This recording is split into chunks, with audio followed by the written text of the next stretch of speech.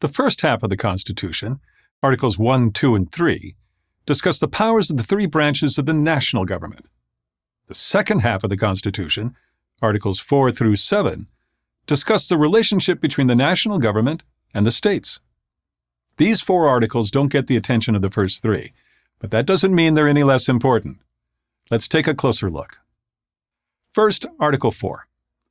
When America won the Revolutionary War, the former English colonies became free and independent states, almost as if they were separate countries.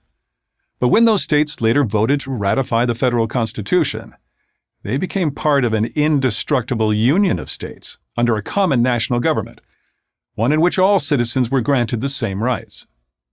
This seems obvious to us now, but it was new then.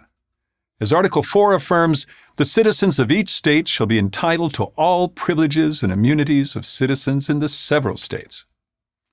This gets complicated, as everything did at the time, when the issue of slavery is raised. Section 2 of Article 4 declares that no person held to labor in one state, escaping into another, shall be discharged from such labor, but shall be delivered up to the party to whom such labor may be due. This is called the Fugitive Slave Clause, though the term slave is not used.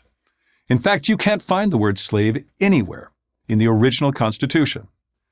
The framers were wary about endorsing slavery, even though for political purposes, to keep the southern states in the Union, they permitted it.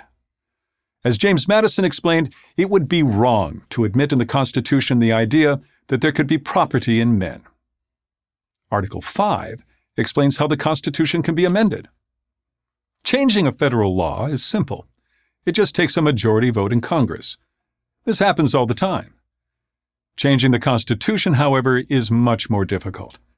It takes a two-thirds majority vote in both the House and the Senate, or a special convention called for by two-thirds of the states.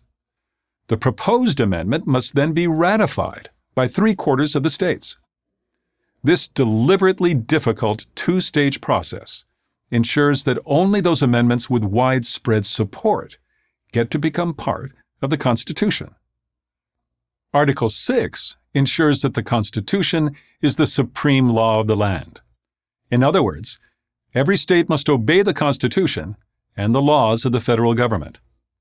Before the Constitution was ratified in 1788, the new nation was organized under what were called the Articles of Confederation. But this governing document proved woefully inadequate. It had no chief executive, no federal court system, and no ability to collect taxes to support the national defense. The new Constitution addressed all these problems, but it did so in a way that preserved the power of the states to control matters of local concern. And this division of power between the national government and the states is called federalism. Prior to the adoption of the American Constitution, nothing like it had existed in the history of the world. No nation had ever attempted to place these kinds of limits on a central government. For this new federalist system to work, however, states had to agree to be bound by the new Constitution and federal law. Of course, federalism is a two-way street.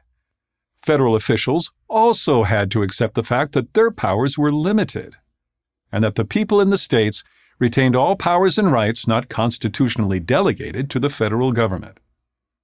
That's why Article 6 requires every official in the national government and in the states to take an oath to support this Constitution. The Constitution these officials swear to uphold is a federal constitution of limited and divided power. The article closes with another idea we take for granted now, but was ahead of its time then, that no religious test shall ever be required as a qualification to any office under the United States. Finally, Article 7 explains the process by which a document drafted in Philadelphia became the Constitution of the United States. The Philadelphia framers had no authority to make the Constitution the law of the land. That decision was left to the people in the several states, not an elite group, not a monarch, but free citizens, the farmer, the shopkeeper, the blacksmith. According to Article 7, the Constitution would not go into effect unless it was ratified by 9 of the original 13 states. On June 21, 1788, New Hampshire became the 9th state to ratify the Constitution. That date marks the moment that the people of the several states transformed themselves into the people of the United States of America.